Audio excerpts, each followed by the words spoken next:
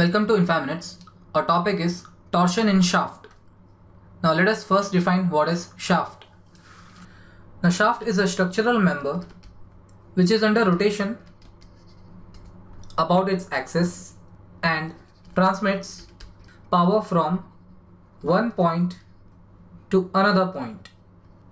Example, from an electric motor to a machine tool or a machine.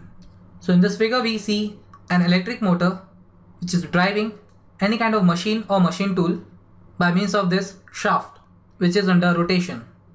So the electric motor end of the shaft is called as driving end, whereas the machine end which receives the power is called as driven end. Shafts can be solid or hollow, circular, section as shown in the figure.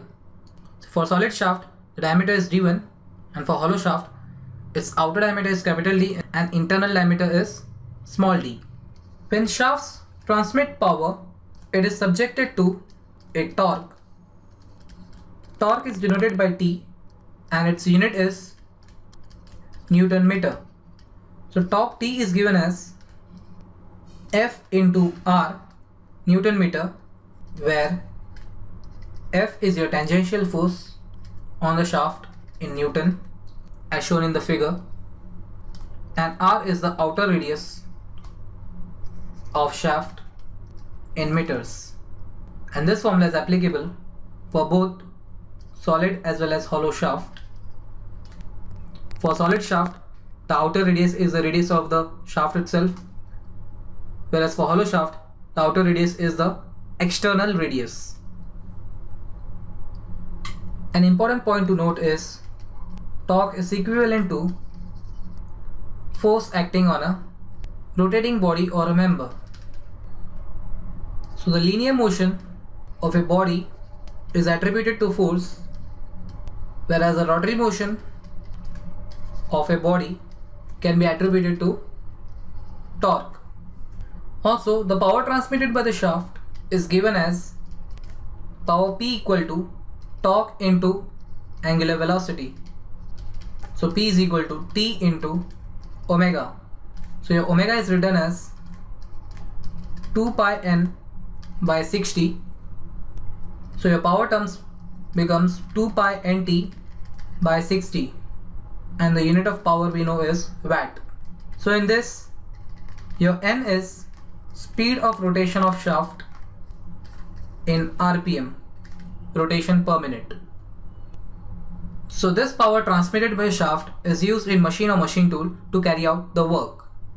Now, the effect of torque acting on the shaft is that the shaft gets twisted. That is, the initially straight shaft with straight longitudinal fibers becomes curved as shown in figure, such that the longitudinal fibers on driving end is ahead by an angle theta from its counterpart on driven end as shown in figure. So if we consider this darkened longitudinal fiber which was straight initially, upon application of torque, the fiber got twisted such that the fiber on the driven end is ahead by an angle theta from its counterpart on the driven end. Or in other words, we can say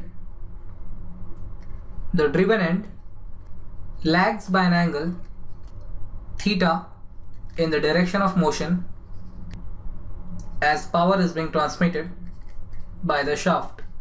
And this happens because shaft is a deformable body. Had shaft been a rigid body, even after application of torque, the straight longitudinal fiber would have been straight as shown by this dashed line.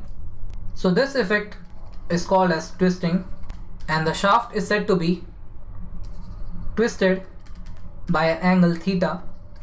Hence the torque is also called as twisting moment. An important point to be noted is that the angle of twist theta is measured for whole length of shaft. So the effect of twisting on shaft is that shear stresses are set up perpendicular to radius on all transverse cross section.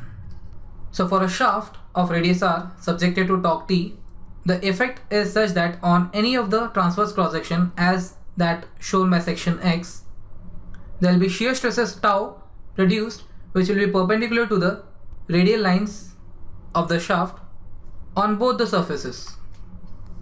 The magnitude and nature of these shear stresses, that is tau, and the angle of twist, that is theta, due to the twisting moment is given by a theory called torsional theory. So let us now discuss what is torsional theory.